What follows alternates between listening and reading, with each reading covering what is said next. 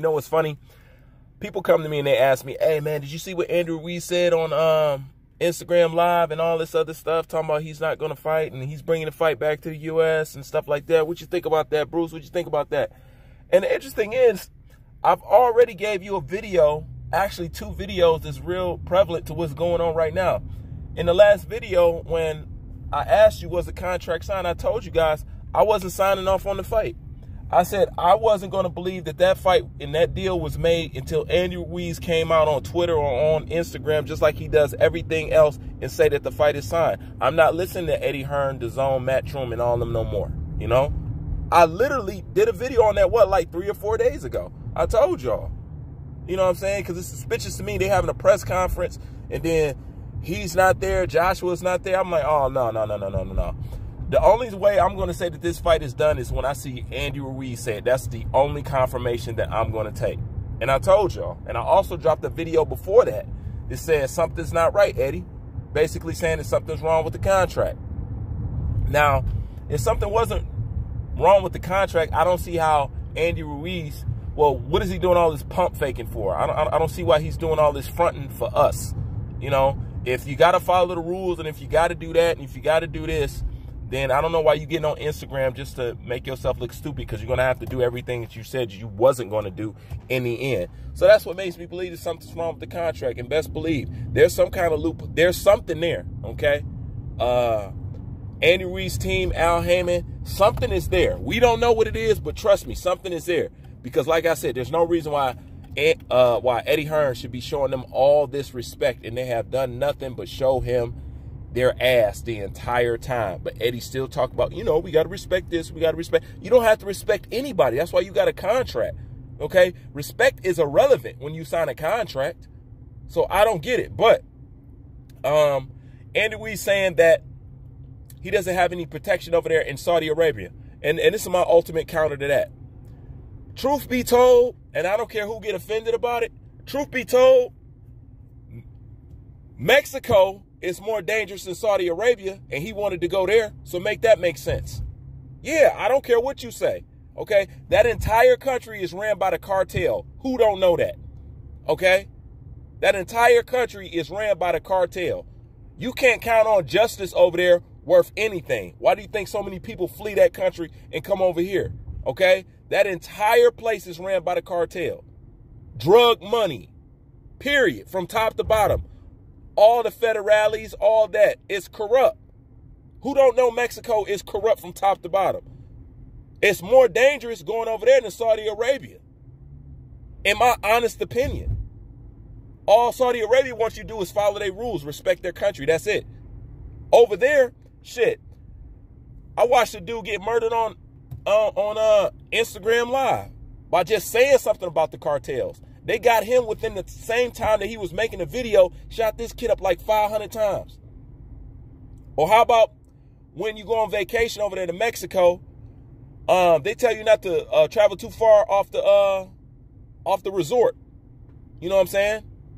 Blonde hair, blue-eyed women, you have to keep a special watch on them when you're over there in Mexico, because they're known to get kidnapped and stolen, never to see their families again. These are facts. Kidnappings, getting your head chopped off, hanging you from over a bridge and all that. This is normal protocol over there in Mexico. So when he says he ain't got no protection over there, shit, who in the hell's going to protect you once you cross the borderline in Mexico? The cartel ain't going to do it. You know what I'm saying? So that's what that excuse didn't make no sense to me. I'm like, do you know how dangerous it is over there in Mexico? Like, are you kidding? Like, for the right price, anything can happen over there in Mexico. Straight up.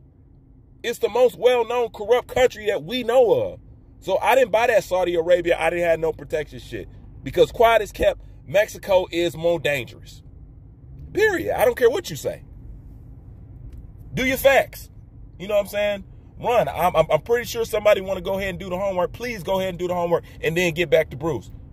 I know what I'm talking about, but that just goes to show you that excuse he talking about, man, that don't make no sense and don't hold no weight. None of that stuff holds no weight.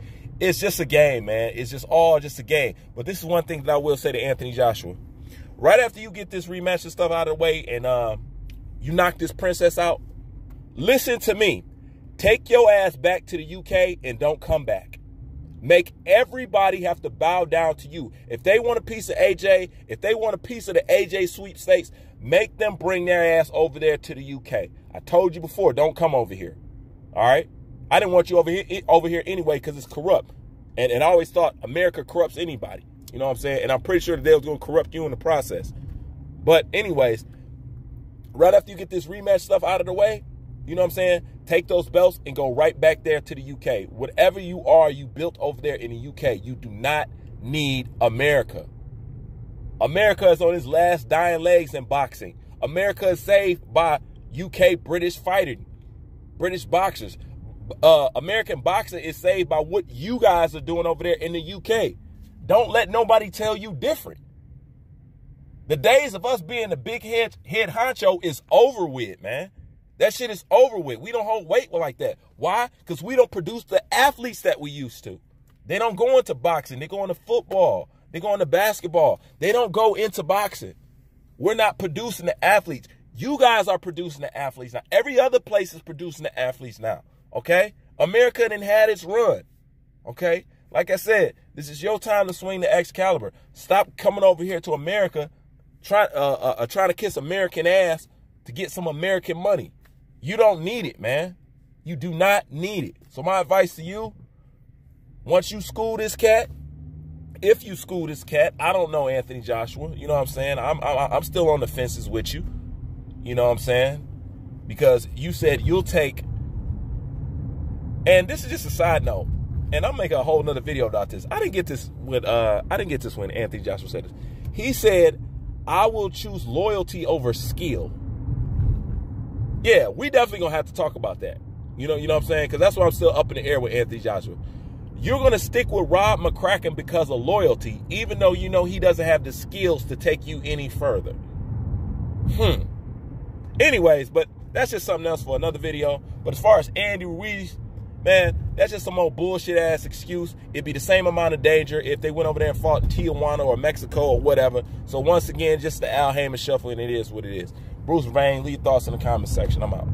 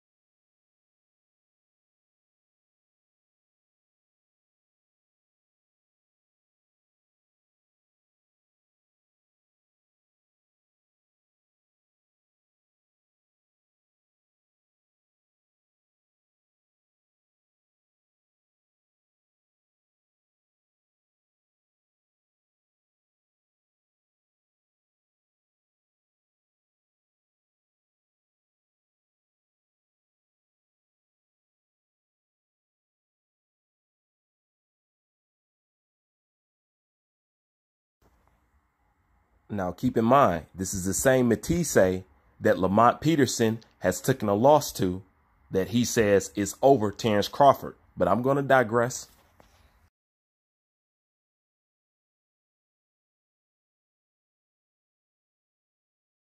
And this is where the just asinine and just the ridiculousness of what Errol Spence is saying comes to fruition. How do you become undisputed and have it be smoke and mirrors? There's no way you can become undisputed and have it be smoke and mirrors. When you clean out a division, you clean out a division, unless you're saying the entire division was frauds and Terrence Crawford was the only authentic fighter. That is impossible. What division have you cleared out, Errol Spence? What division have you been able to say I was undisputed in? Not one. The fact that he became undisputed and 140 alone puts him leagues above Errol Spence as far as accomplishments goes, because in case as boxing fans we forgot, undisputed is the ultimate goal. Okay? How do you know undisputed is the ultimate goal? Just look at the reasons that you probably ridicule most boxers that you don't like. You know what I'm saying? A lot of people talk about Mikey Garcia not wanting to unify. Canelo Alvarez not wanting to unify. A lot of people talk about Mayweather not wanting to unify with Keith Thurman. See, when you got something against a boxer, then y'all play that how come you don't want to do the undisputed thing. But then when it comes to your favorite boxer, undisputed is not important. Y'all crazy. Let's keep going.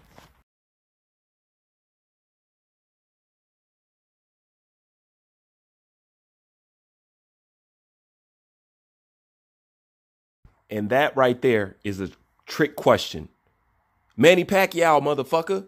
That's who he beat. You know what I'm saying? And I don't want to hear how I know, oh, I don't think that Jeff Horn beat Manny Pacquiao. When you look on Boxing Rec, does it say he beat him or does it not say he beat him? It says Jeff Horn beat him.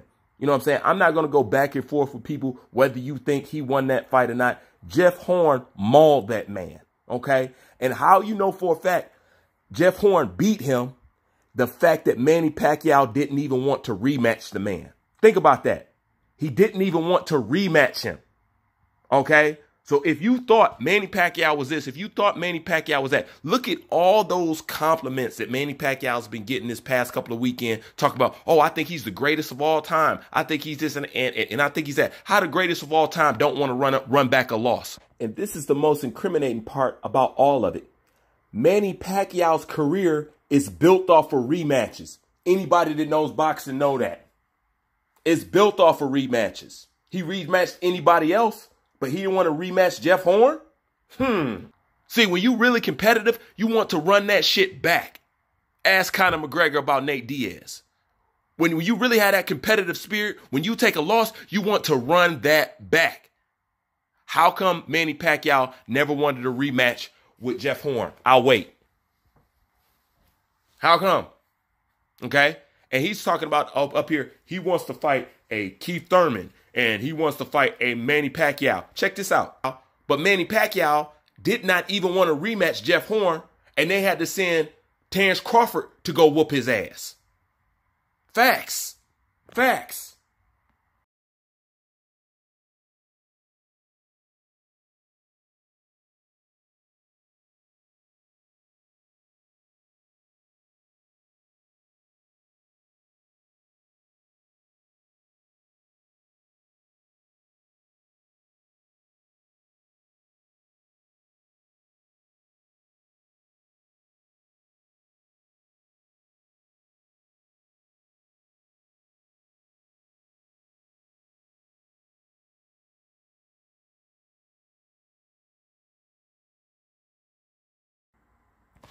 The only problem with that is you're up here talking about fighting a Keith Thurman, and Keith Thurman just got his ass whooped by Manny Pacquiao.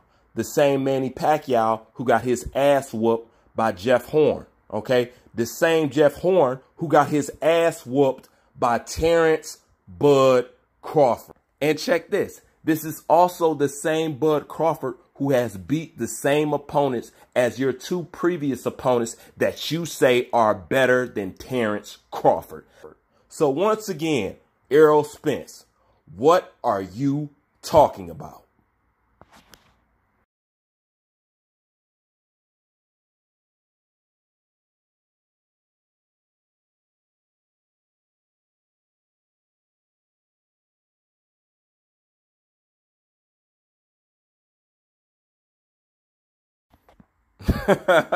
You know what, Earl?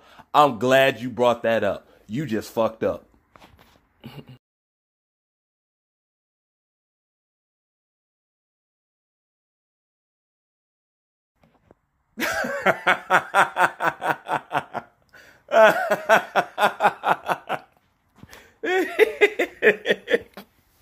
You can't can't make this shit up. You know what? This is about the only time boxing is fun to me. You just said if he was a top level opponent, Bob Arum would have gave him the fight with Manny Pacquiao instead of Jeff Horn. Okay? And there you have Bob Arum tell you to your face, Manny Pacquiao has turned that fight down several times. Several times. So not only do you have to renege and backtrack, you also going to have to highlight that you said if he was a top level opponent, he would have got the fight, right? Okay. So what does it say when the fight that he's supposed to got, the fighter says, I don't even want to fight Bud. So do you know what you're saying about Bud? He's more than top level. He's your superior. That's fact, man. That's fact. Y'all can't argue. You get mad all you want. I don't care.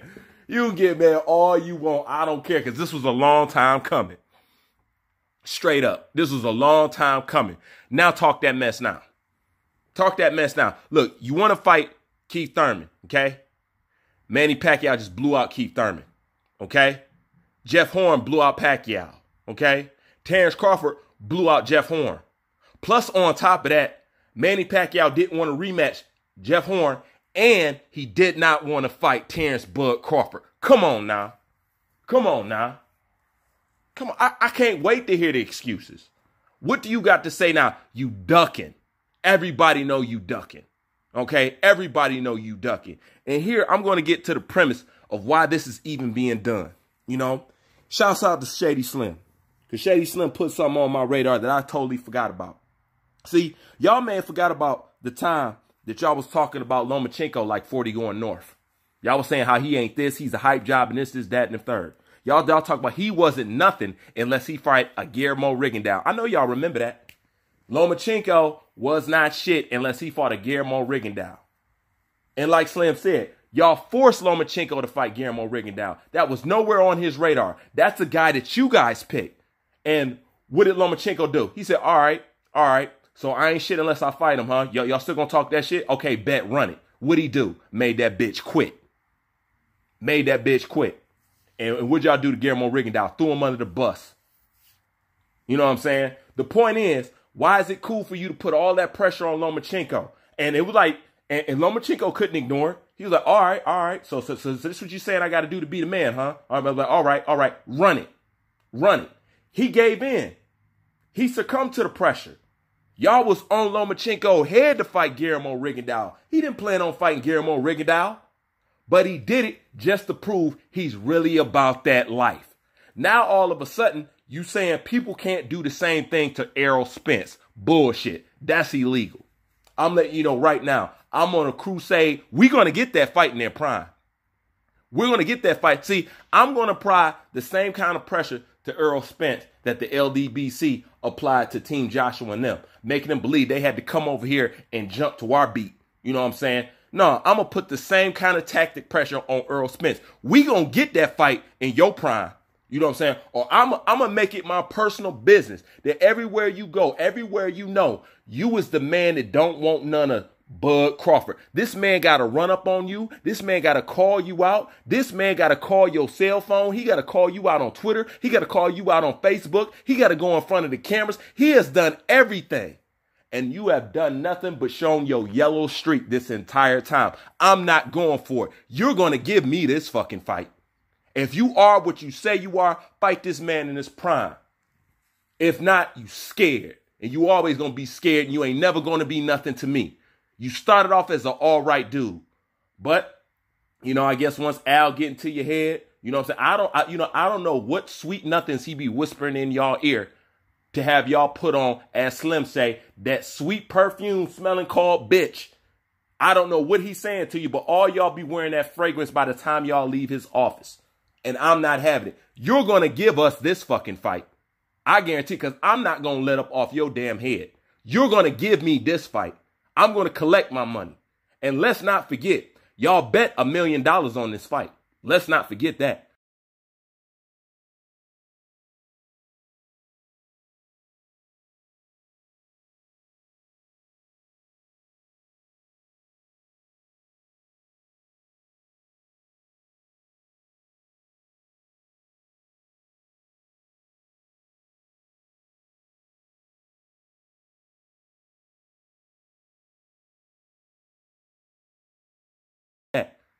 You know what I'm saying?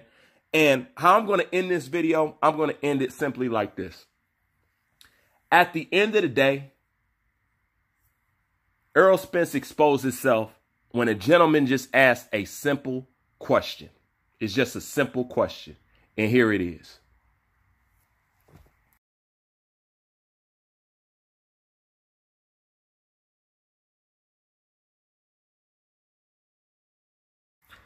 Now, how did Errol Spence respond? Well, it's a good money fight. It is, you know what I'm saying? It's a good money fight. Now, let's listen to how Terrence Crawford responds to something like that.